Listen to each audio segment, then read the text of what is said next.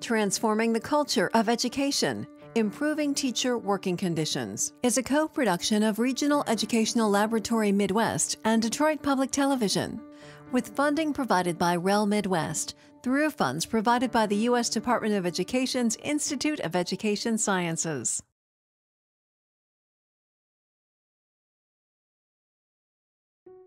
I think teachers want to be in a culture and an environment that supports continuous learning and allows them to get better at helping their students. So when you come into a place that's colorful and the people are smiling and you feel confident, it makes you want to come to work and feel good about it. I think that school leadership, teacher leadership, and professional development are three key components to building a successful school. When you feel like a leader, you feel like you can make changes, you can have a voice, you can do bigger things.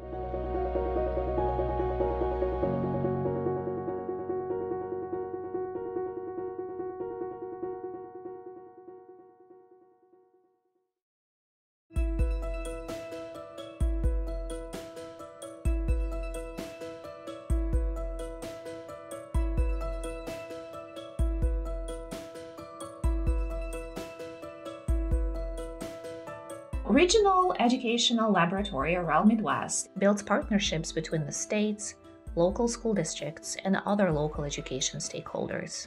One of Michigan Department of Education's key objectives is to have a qualified teacher in every classroom to ensure that the supply and demand of teachers in the state is aligned with the needs of local schools and districts. Most teachers, when they leave the school, they're leaving because something wasn't provided for them. So improving teacher leadership and school leadership, making sure teachers have what they need with the professional development, having those adequate resources, making sure their concerns are heard.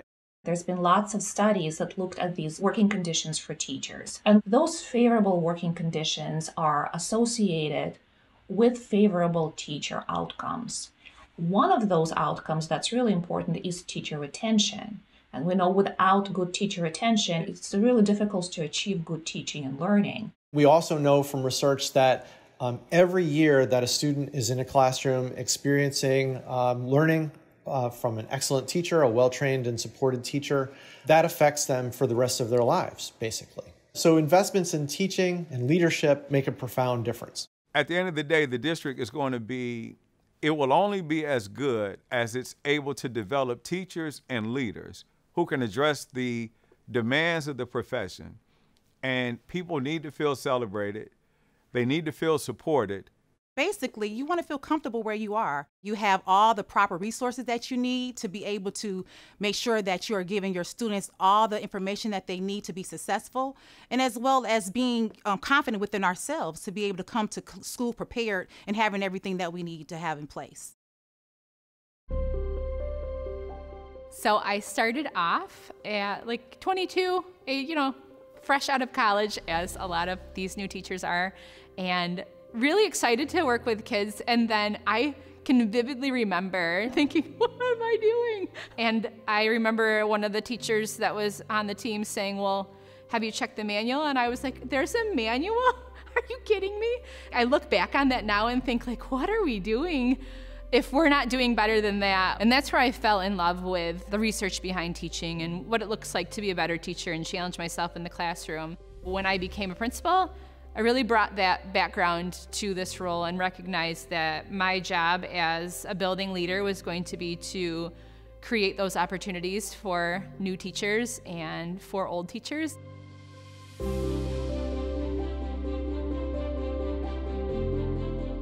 According to the research, principals have a profound influence on teacher recruitment and retention. So if we're talking about improving teacher working conditions, whether that's the professional development or evaluation of a teacher in a classroom, school principals and other administrators in the building are the ones that will be doing the work. When it comes to a school leader, you want someone who is a dynamic visionary. And Visker, of course, we're an urban school community. And so with that, it's very important to have a school leader that focuses on transforming the school culture and transforming our school into a successful school.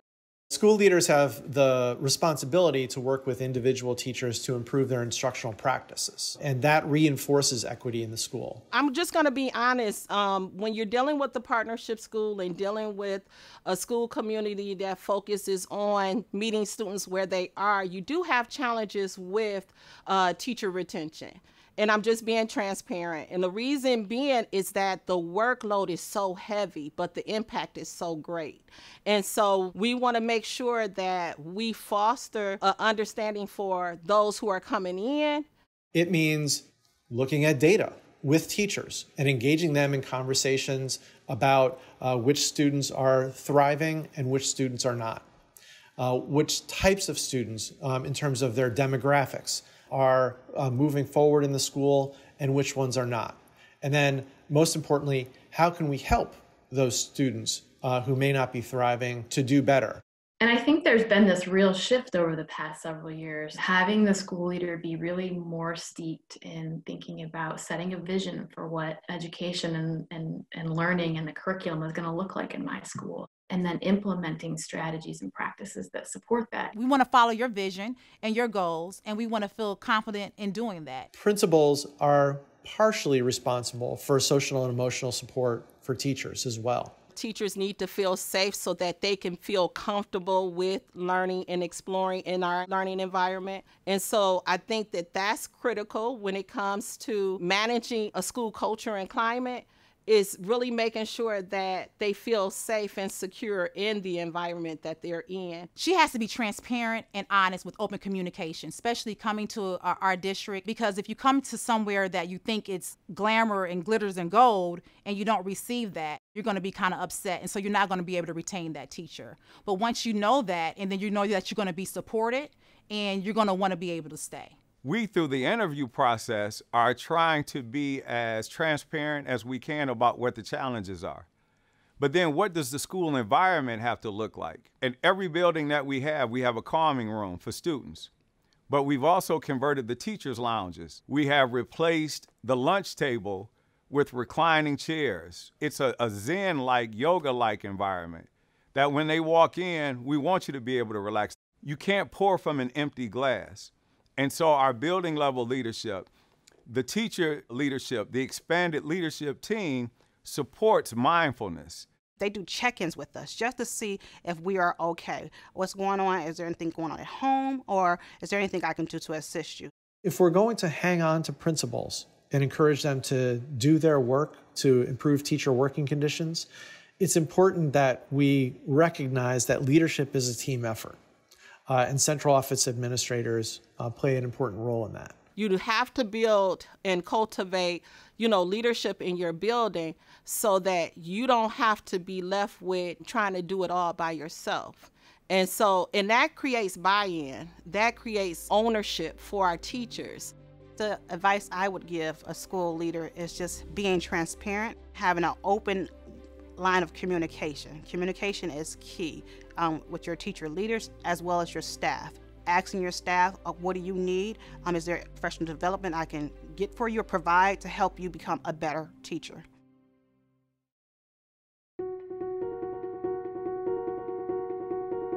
I originally was thinking maybe going to become a principal, and then I kind of shifted to reading specialist and found that really is a leadership role to be a reading specialist. And so then I was able to work while I was a reading specialist in another district kind of as a coach and really work with the students part of the time, but also with the teachers, and just start helping teachers to see how to be more practitioners and more diagnostic. And so that was just really rewarding to see, like, I could do more than just help my set of kids that I'm assigned to for the year, but I can actually help other teachers to do the same thing for their kids, and then you have more of a systemic benefit.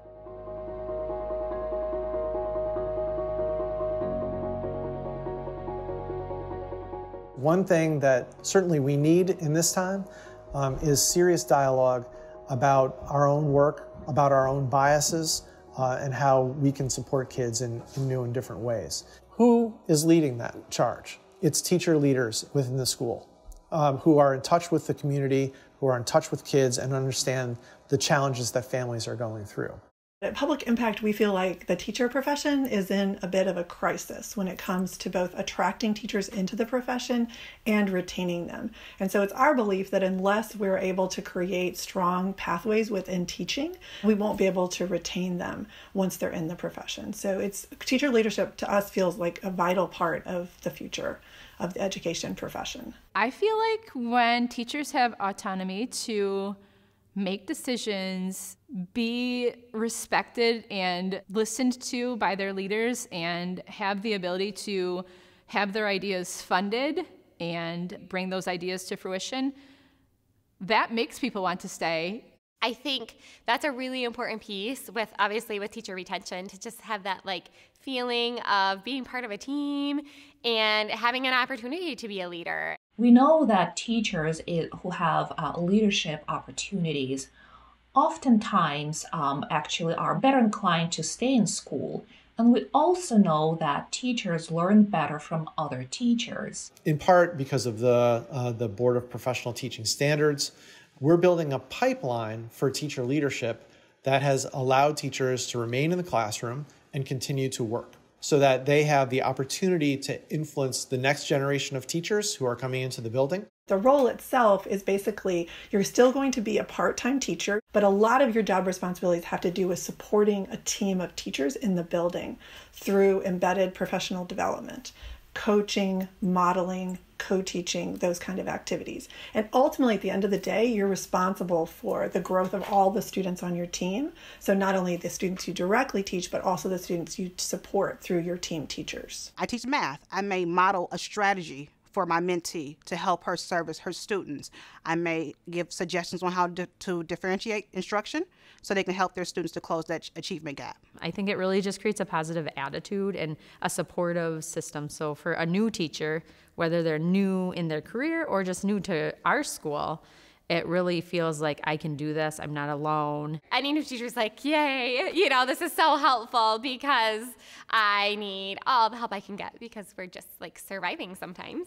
As a teacher leader myself, it's very imperative that I reach out to the teachers who need that extra help to let them know that I'm here from them and to make sure that they're receiving the proper education and the equipment that they need to be successful. In schools, there are informal and formal leadership opportunities that principals can provide. In terms of informal leadership, I think it's public recognition of experience and excellence that the principal can do. Formal teacher leadership, of course, is a position within a school, and it's recognized and paid for. Having teacher leaders is really helpful because it's not possible for our administration to be everywhere at once, but we can pass this information along. So it really provides that sense of network. You have this group where we're all kind of working in this together. So it just gives everybody a voice. I think it also ensures clear expectations from administration we have. To be able to make sure everyone's on the same page, bring our grade level together as a team so that each individual class isn't an isolated class. Every grade level has a voice, and we're trying to bring that all back to be able to make those decisions to support everyone. Principals are responsible for making that system work. So how do they do that? They engage teacher leaders. So when you talk about teacher leaders, you're looking at teachers who are dynamic in their craft.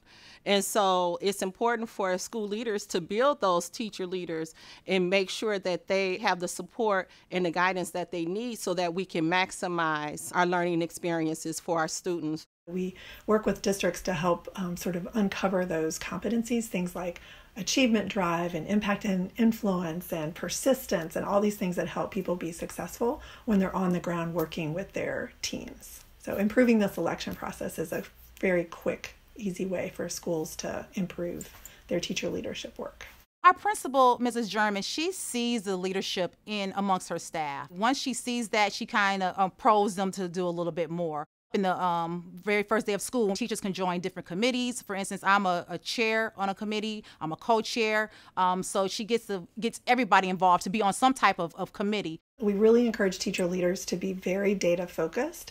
And so one of the other aspects of getting the job is that they're able to prove that they can collect data, use data, analyze data. And so with the support of the school leader, they're constantly sort of making sure that if they're moving kids, they're moving all kids, and that equity is a part of that work. My responsibilities as being a teacher leader is to make sure that I am staying abreast on the best practices, that I am supporting my teachers in my grade level, being able to make sure that I'm reaching my deadlines, as well as keeping the principal abreast of what's going on and making sure that we're increasing the student achievement.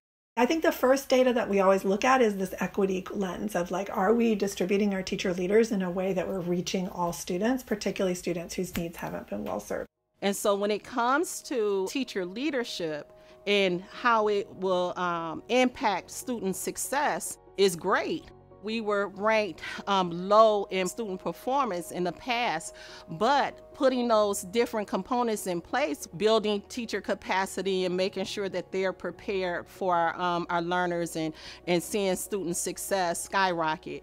I think all of those things has helped us tremendously. I'm the superintendent of the River Rouge School District. I'm a child of poverty. And so we all went into schools that were in low-income communities. And my personal experience, I was a gifted student, but my friends weren't. And so I watched how the teachers treated them. They weren't bad kids, but they were coming from homes that just could not provide them with the basics. And so they were misunderstood. And so the reason I went into education was because I said that there were a lot of young boys and girls who didn't have an opportunity because the luck of the draw. I couldn't wait to become a teacher because I said I'd get 30 students an hour who I have the opportunity to shape and mold. Then I said I need something bigger, so I can't wait to become a principal because now I get a building. And once that happened, the natural, order of things was I can't wait to become a superintendent so we can create those conditions for children to excel, that regardless to their birthright or namesake, you'll be given an opportunity because we're going to provide you with a highly skilled workforce that is committed to seeing you get better because they themselves are committed to getting better.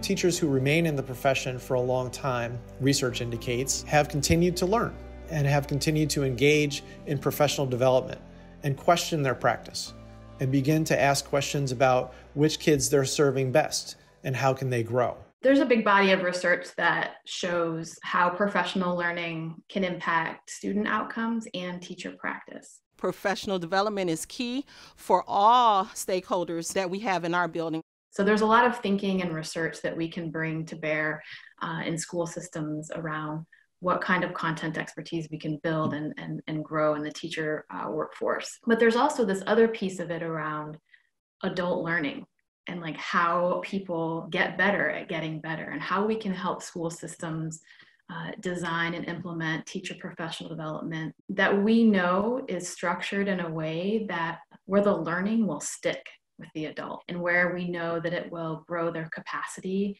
and it can be sustained in a way that they can use it in the classroom.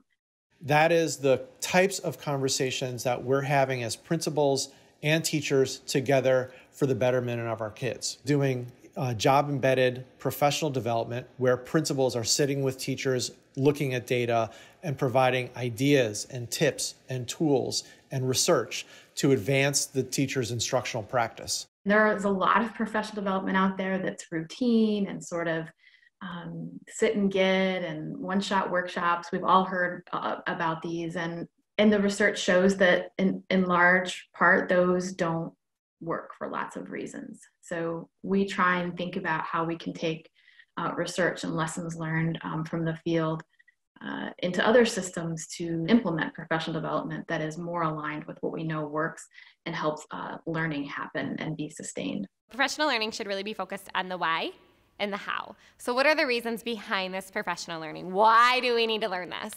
And then how do you do it? So just really following those pieces and then having an opportunity to practice that in their classrooms and use that material. It's professional development that's geared towards our students, something that I can take back into the classroom, and it's going to help my kids be successful. For example, with the different levels of learning with our kids, it's important that I differentiate instruction. So having that type of training will help me take it back into the classroom and help me close those achievement gaps with my children. We definitely want to meet our students where they are.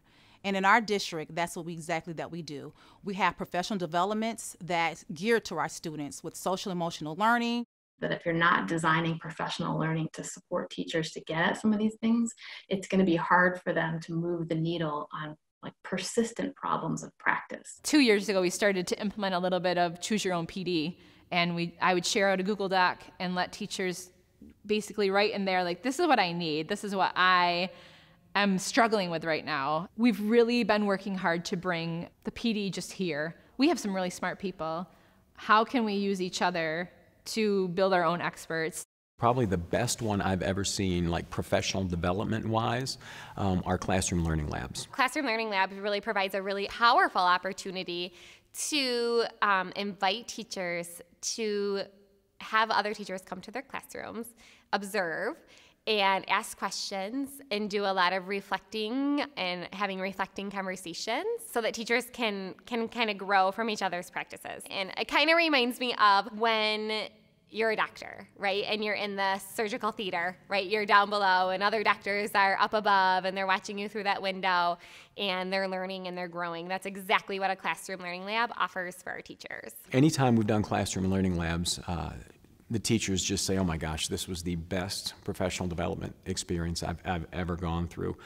Not only the people that are the lead teachers at that time, but the participants that are coming in and watching everything from the pre-meeting to the execution of the class time of the learning lab to the debriefing session afterwards. Everybody just gets an awful lot of things they get to take away from that. And teachers are just excited. You know, it answered a problem that we had. And we also do surveys after our professional development. And so, you know, part of that will be talking about what went well, what they liked of that, and then talking about what they'd like to see in the future. And so really to be able to take that survey from them and look at what that need is for the future has helped develop those pieces too. So I feel like that's my role, is to make sure that happens. We do have perception surveys of our teachers. We use that as a process to gain understanding of what professional development that they need. And so then once we go through progress monitoring and observations, we can see, is this really working? You know, what other challenges are our teachers having? What can we improve on? And that helps us in making decisions for future professional learning, as well as giving our teachers more support. Advice to improve professional development for district and school leaders would be really taking the time up front to isolate where your students and staff need to improve. And it's okay for it to be a really specific thing, as long as you feel confident that this is the root cause of why my kids aren't advancing. And really paying attention to those new teachers. They get assignments that are the highest need and they are the least prepared for. So thinking about how you can really double down on professional learning for new teachers in high needs classrooms.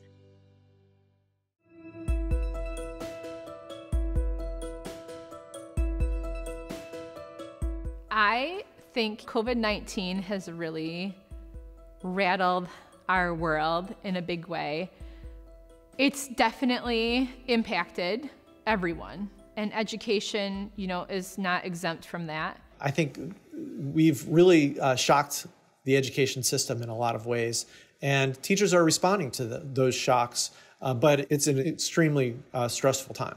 Having a really strong teacher leader in place with a relatively small team to support, we've seen in our work in the spring, was really, really important. So they had sort of a lifeline to reach out to as they were moving towards remote education, to try to work with the teacher leader around how they were going to do that and continue the excellent instructional practices that they had done before. Opportunity to collaborate is probably even more important than it has been before, so the teachers can learn from one another how they're tackling these difficult times and what they're doing to help one another and to help their students. We do a lot of meeting and planning all together. So that allows them to, share their concerns and offer pushback. Knowing that they're concerned about you and they're doing a check-in just to see how you're feeling, how's it going? Do you need any help with this? What can I get you? Though it just helps with the day and helps make my job easier. Our focus countywide was actually on that social emotional piece and really being super mindful of that work. So we were learning from a psychologist on really how to welcome our students back and to be a support for them and helping our students cope with that and just being that kind of love and support. When teachers leave, it has a negative impact on students who are left behind because there is no continuity. The other negative consequence of that is that teachers who are left behind are left to maybe having to deal with greater workload, or they have, to pick up extra responsibilities outside of their classroom.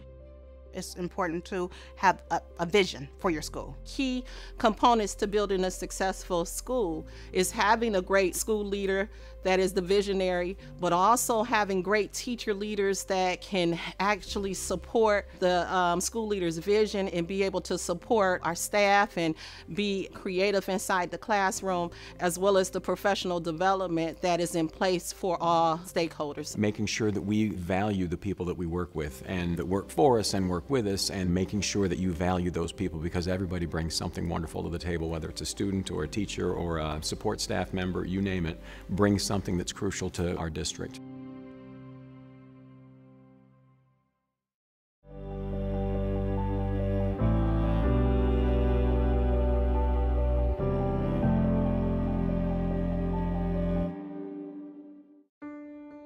Transforming the Culture of Education, Improving Teacher Working Conditions is a co-production of Regional Educational Laboratory Midwest and Detroit Public Television, with funding provided by REL Midwest through funds provided by the U.S. Department of Education's Institute of Education Sciences.